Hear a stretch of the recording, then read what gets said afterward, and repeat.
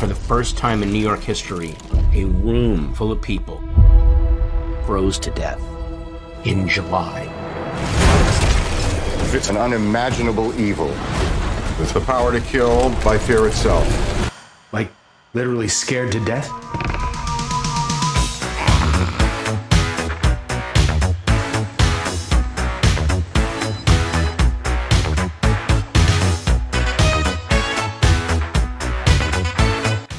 Hi guys, so today I'm going to be making a quick vlog because we're going into Cineworld in Falkirk to see the new Ghostbusters movie, that's what it's called.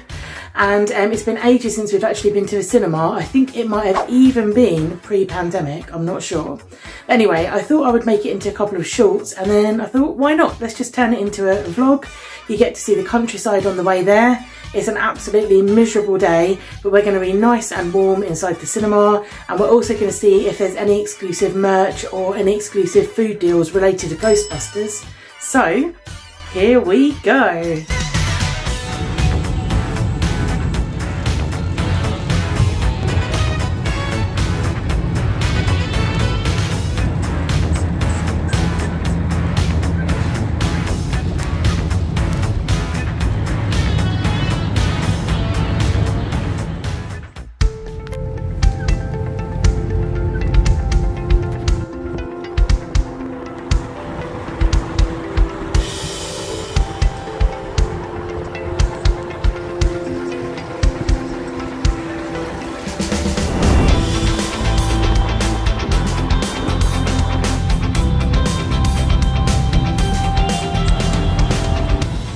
Stick around after the vlog and review for some super cute animals.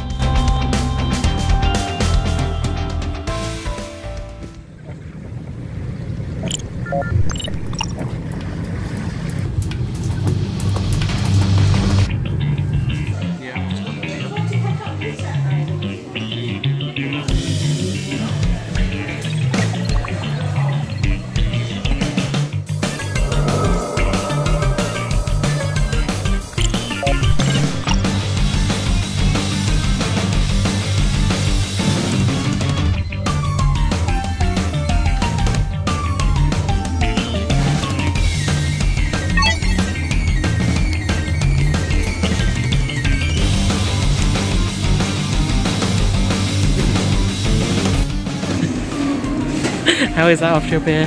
Sour.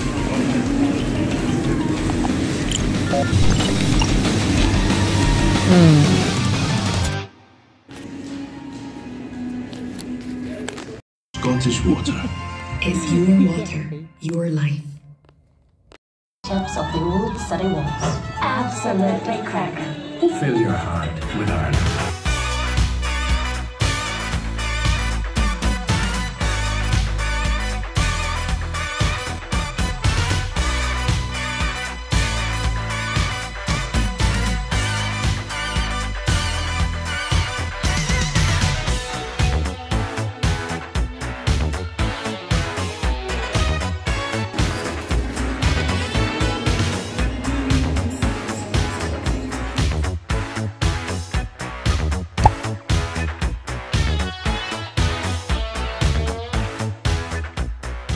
To give some context, I was never a big Ghostbusters fan.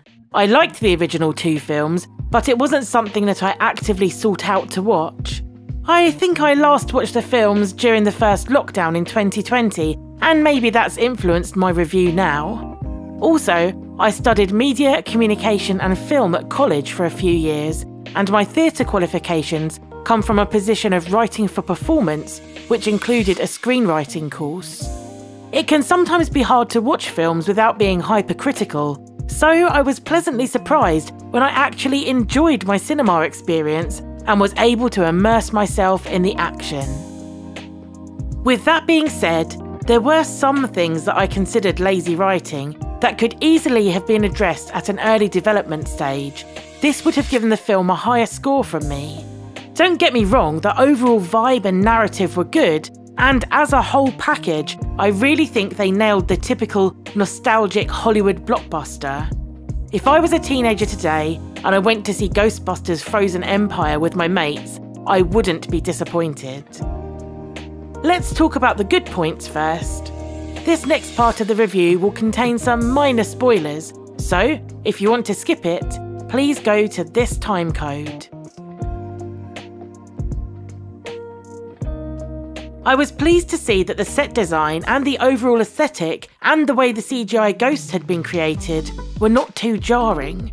By this, I mean that they reflected the feel of the original films.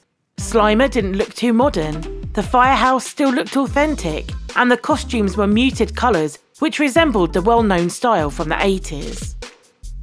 Another element that I felt was authentic and most importantly believable was how the original characters were incorporated into the new storyline, and also the dialogue they were given.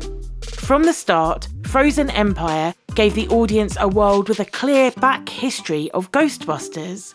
From using the toy adverts from the 80s, referring to previous ghost activity, this was a world parallel to our own, where you could really believe that it was 2024 and the retired Ghostbusters were living day-to-day lives in their chosen roles. The pace of the story was more or less even. There were a couple of points where I found myself looking around the cinema rather than paying attention, but that could be because it was practically empty and the seats were a bit uncomfortable. In my opinion, they could have lost 5 to 7 minutes of the film's dialogue and scenes and still got the emotion across.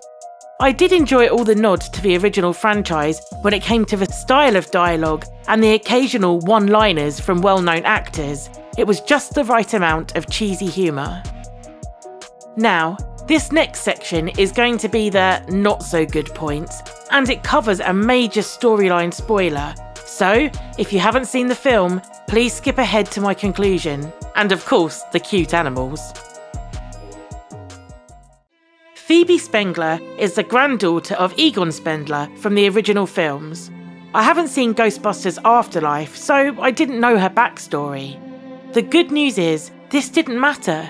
Because of the clever writing and the cues from her interactions with the main characters, you can pretty much tell who she is and her personality. Now to the one thing that really irritated me, what I consider lazy writing. In Frozen Empire, Phoebe is clearly struggling with being the younger sibling and also the youngest person in a family where dangerous ghost hunting antics take place regularly. This causes her to be moody and miserable for a large part of the film, which is fine. She's a 15-year-old coming to grips with her place in society. After disobeying her parents and deciding to go ghostbusting on her own, she causes a major incident and is reprimanded. However, and here's my gripe, throughout the first act of the film and into the second, there is no catalyst for the major plot point, which basically causes the end of the world. Let me explain. If you look at what motivates Phoebe to leave her body, it's the ghost of Melody, who she has become attracted to. On top of this, I believe the writers want the audience to feel empathy towards Phoebe because she is frustrated with her parents telling her she's too young to help out on missions. But the way this is portrayed is not with any urgency. So what happens is, as you come towards the end of the film, I begin to wonder why Phoebe took such dramatic steps and caused the apocalypse. Here are my two very easy fixes that would have improved the two plot holes of Melody's romance and Phoebe's parents' unfair restrictions. Firstly, once Phoebe has played chess with Melody and then met her another time at the diner, the third time could be in the firehouse where they go to hold hands or touch, but Phoebe's hands go right through Melody. This doesn't have to be associated with dialogue. We could get the teenage angst and lust from their eye contact, etc. Then, when Phoebe breaks into the new lab and decides to use the machine to become a ghost, this would feel more poignant and also add to the pain of the betrayal. Secondly, I would have the interactions with Phoebe and her parents escalating to the point of an argument. A proper, shouting, snotty, crying argument. This is something that I might discuss more in general in another video, but I feel that in modern Hollywood films, you rarely see parents shouting or disciplining their children in the way that I would have been in the 80s and 90s growing up. I truly think that if there had been some explosive argument between one or both of her parents, or maybe even her brother, where she slammed the door and ran off looking for Melody, the high emotion would have made the major plot point more believable and logical. For instance, when her dad is talking to her through the door and she's not there, if that had been after a major bust-up with slammed doors and tears from Phoebe, this would have made his speech incredibly heartwarming. And then, if the camera were to pan to the open window with a curtain flapping, we can all get the idea of her running off in the heat of the moment and making a poor decision based on her immediate state of mind. These two writing choices for the Melody storyline and the parental relationship really stuck with me. Maybe I'm just old-fashioned. I mean, I am a millennial and nearly 40. I was just disappointed that the major apocalyptic plot point seemed, for want of a better word, avoidable. This also had a knock-on effect where I didn't really care about Phoebe. She just seemed like a moody, spoiled teenager who caused all of these life-threatening scenarios and then was praised at the end. I didn't really feel her remorse or relief. With all of this being said, it comes to my rating. I think it's only fair to use a couple of ratings so that the film can get an honest review. The cinema was Cineworld in Falkirk. It was extremely clean and the staff were friendly. Unfortunately, the seats were a weird size and there was this huge gap where my bum was and I kept falling backwards into it, so I had to stuff my coat down there, and I'm not even a small skinny person. Alex also said they were uncomfortable. We were in screen 1 in standard seats and in the centre of the cinema. There was also a weird hole in the audio low mid-range, which sounded like the bottom right speaker was blown out. But when Alex checked at the end, all the speakers were working and you could hear it where he was standing. For these reasons, I give the cinema experience 6.5 out of 10. Also, guys, having 20 minutes of TV adverts that we've already seen lots of times and then only a couple of extended movie trailers was a bit annoying. The next rating is the script and dialogue in the movie. This covers the way it's been written and directed, as well as the actors' delivery of the lines. Were they believable? Did they push the plot forward? Were there any gaping plot holes? Actually, I give Frozen Empire 8 out of 10. And finally, the overall concept of the film. Did it feel just like the media company were trying to make money out of the franchise? Were sponsors shoehorned in? Booking.com, I'm talking about you. And would you be able to comfortably watch the film again or recommend it to your friends? This aspect also got an 8 out of 10, so quite a high rating. Overall, my day out watching Ghostbusters was really good. I think 90% of my viewers would like to watch this film, even if you're not a big fan of the franchise. Think of all the major action films like Indiana Jones, Mission Impossible, and even the Batman series. They're generally a fun hour or so in a crazy alternate universe. Sometimes we all need to get away from reality and just enjoy ourselves in someone else's story.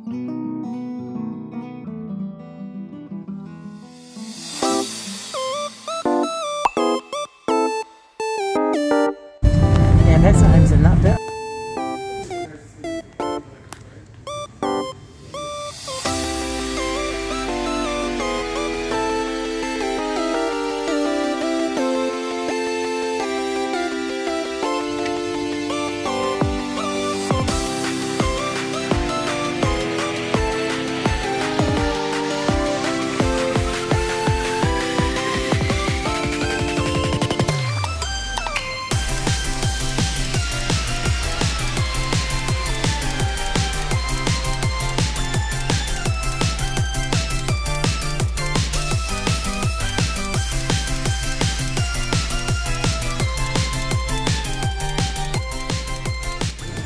I love them so much. Honestly, the ones that look natural, like heart, are genuinely my favourite. They're so beautiful.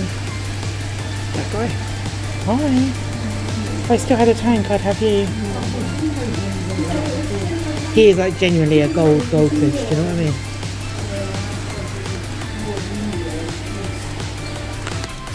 We do need another feeder. We'll get them some more food.